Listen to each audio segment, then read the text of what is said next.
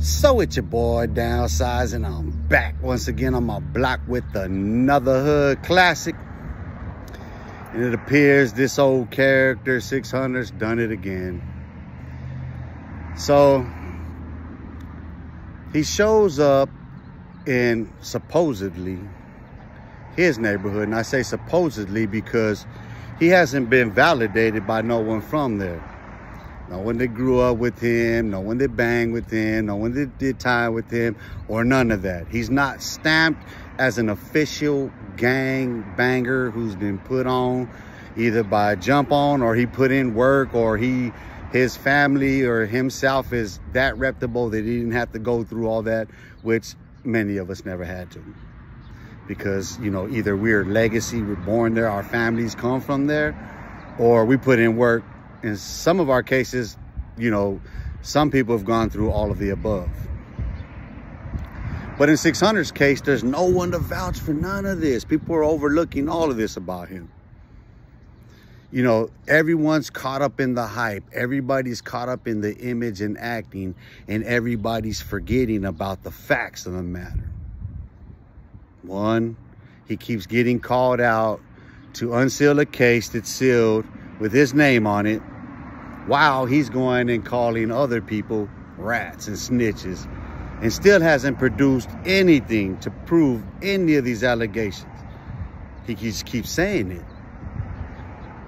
False advertising. He continues to get away with false advertising on here about what he's gonna do, and has not done nothing. I keep saying I want to see him go catch a fade.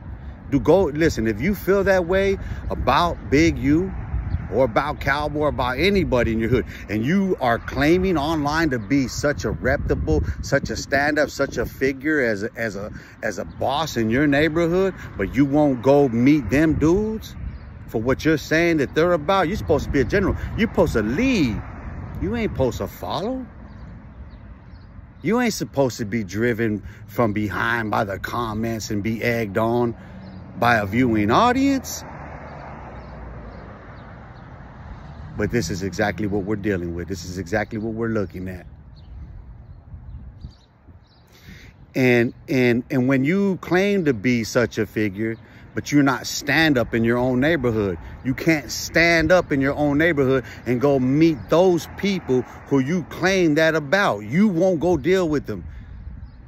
You won't go handle it. What do you go do? You go run to a whole other set, a whole other gang, and you bring them into your neighborhood. Now, I don't know. I thought there was some tension between those two sets. I don't know, maybe I'm wrong. Maybe my source is wrong. But yet and still, for a person who's not even been put on, ain't never put in work, ain't never done nothing, to show up in a neighborhood, such a notable neighborhood, Nipsey's neighborhood, rest in peace Nipsey Hussle, Nipsey's hood, Rollin 60's, with a whole other set and flex like that, in front of cameras. That's all 600 does, is fronts in front of cameras. Stop fronting in front of the cameras and go take your fade, homie, so we can fade you to black. Because the day that you do that is the day that you got to go tuck your tail and run and hide. But so long as you don't meet that fate here, you can continue to do this. And so long as you got a celebrity next to you that you can play with, like Deshaun Jackson, and you try to play brick baby, but you see how he bounced on you. You see how he put his foot in your rectal cavity right quick about that photograph that you put out, you weren't supposed to put out. Now, how is it that you could get called out by so many people so close to you and run so far away for help, yet those people that you're running to don't see it for themselves? They're playing Captain Saberhole online. And they're playing deadly games by going and crossing those lines that they know that they shouldn't be crossing, flexing. And for what? It's Hollywood. Like I said, gangs say nothing but Hollywood. It's a show, something for us to talk about, commentary. That's it. Who gives a fuck about a Deshaun Jackson, a 600, or any one of these motherfuckers that pull up in whatever the fuck they pull up? Who gives a fuck? Unless you're so caught up in the image and the acting. Unless you're so entertained by this shit because you ain't real yourself. And that's what it seems to me. People themselves need to question themselves about what they're entertained by.